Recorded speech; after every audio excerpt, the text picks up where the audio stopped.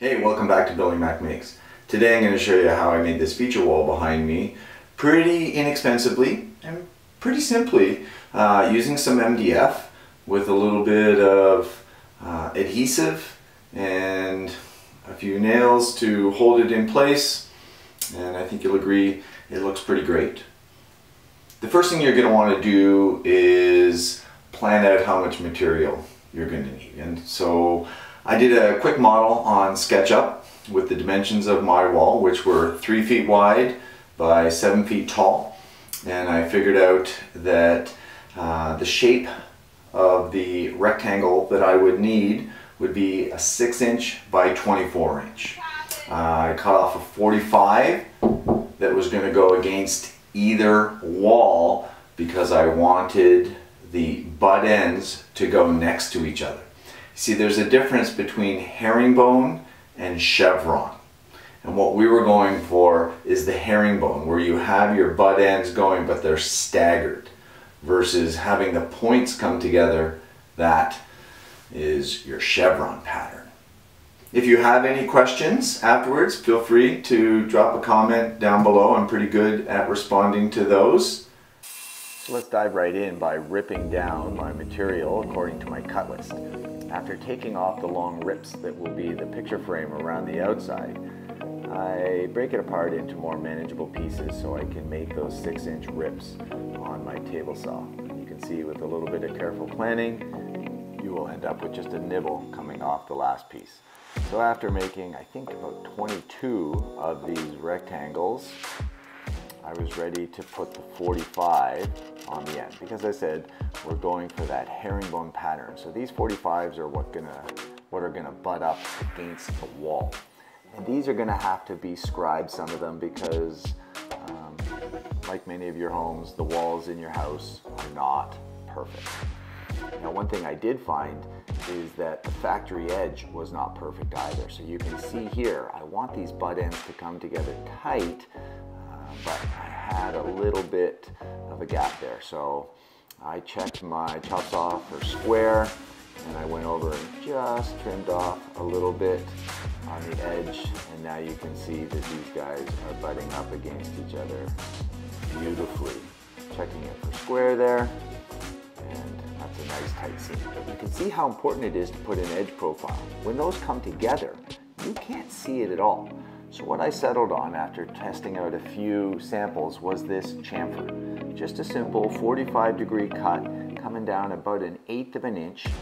And then I go ahead and I put that profile around 3 of the sides. The one with the 45 doesn't matter because it's going to be covered up. As I say, we're going to be putting a bit of a picture frame around this entire thing. So definitely want to have your dust collection working for this. Produces a lot of dust. Now I am marking out some reference lines on the wall. Center line, and you can see how out of center that light was, because there is a stud running right down the center, and so they had originally offset it. I used a little pancake box and moved it to the center. So now I'm going to put on some lines. I marked my 45. This first one is critical, that you get this one on perfectly, and then everything else is just going to stack on top. So what I noticed is the center of this rectangle is going to be on that center line. So what I did is I measured out and found the center of that rectangle, and so I knew exactly where to put it. There you can see the center line.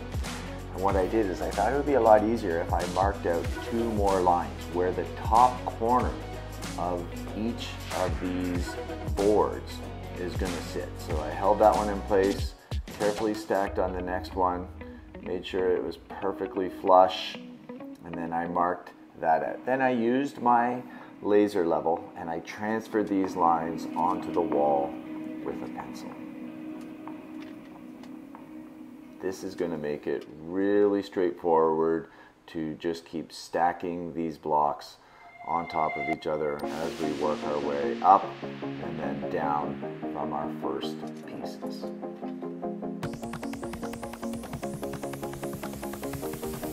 The whole thing is going to go on with some adhesive, some good PL construction adhesive, and a couple of 18 gauge brads just to tack it in. I'm putting no brads through the middle, but as I said, there is a stud that is in the center of the wall, so right where these butt joints come together, and of course there's a stud in the corner. So I can kind of put one or two in the center and another in the corner. So when you're laying on that first one, you want to get that top point of the board right on that left line. You can see some other lines I marked on the wall with X's. Those are the water, the drain pipes and the vent. And I wanted to make sure I remembered where those were. I wasn't planning on shooting any nails through the middle, but just to be safe. So this one, when you get it lined up, you really want to sort of make sure right there I'm feeling that they are perfectly flush, okay, and that the point should be right on that third line, and then just tack that one in place, couple into that stud in behind the center of the wall, and then over in the corner, and then you're flying. Once you get your first couple on and they're perfect, you just keep layering it. But what you really want to make sure is that it is perfectly flush with the board that it's joining up to. You want these seams to be tight because that chamfer is giving you that beautiful detail. So you can see that I've added this chamfer. You can really see the shadow lines that it creates where these boards come together. The MDF is so smooth that if you didn't add this chamfer, it would just look like a plain flat wall. So you really want to get this sort of almost like a tile type feature. This is so much easier than laying tile though. I wouldn't want to mess around with the tile. This, you know, as a woodworker, so much better. So here you go, trying to work around some obstacles. So going down from my first one, I was going to encounter the drain pipe for the sink. So I just laid the first one on top and generally marked out where it was. It is going to be behind the vanity, so it absolutely doesn't have to be perfect, but you want to do as well as you can here. And so, you know, if you happen to have a bandsaw, terrific, but this can easily be cut out with a jigsaw. And you add that adhesive, and here you can see it's just going to snugly tuck right on top of that, and then below it, you can see just the next one. And if you have all your pieces ready to go, they all just kind of go in lickety-split. This really did go pretty quickly once you're going. One tip I would give you here is when you start to get towards the top and you're not using full pieces anymore, before you attach a piece, like this one right here, before I attached it, I measured the short angles because they become the long lengths on the piece that goes in right there. So you can see there'll be a little triangle missing, and all I had to do was measure from the second last piece that went in what that length was, and I was able to get it ready. Now I bought the standard Kills sort of. They have a few different varieties of how, you know, severe stain blocking do you need. I'm not going to lie to you, I was really disappointed with the quality of this primer. I thought, you know, this is a perfectly clean wall. There's no stains. I don't need any real stain blocking. It's not like I'm covering up knots and pine.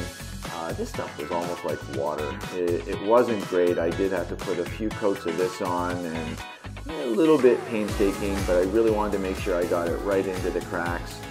Sanded it down to get a smooth surface, taped everything up, and then this was our matte finish black paint that I put on with a spray gun. Just my air compressor with a low, like 40 PSI. And I know I should have had a mask on, and I got started and then didn't want to stop, so my bad. But the finish turned out fantastic. So happy with it. And then to deal with those gaps, I just used those long rips. They were about an inch wide, and I did put that same 45-degree chamfer on these. Thanks for sticking around to the end of the video. Consider hitting that like and subscribe button, and tune back in to see the vanity build next week. Thanks for watching.